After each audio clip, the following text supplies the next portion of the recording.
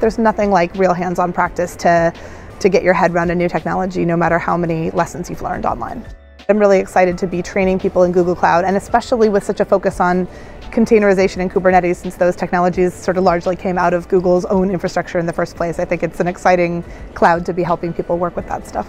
I really love the cloud and sort of the many different ways that you can interact with the cloud, whether that's through something that's more coding based like an API, or something like a graphical user interface that's way more user friendly to somebody who's brand new to the cloud but can still figure out how to deploy things and take advantage of these new capabilities. I think a lot about working in the cloud democratizes sort of tech at scale in general.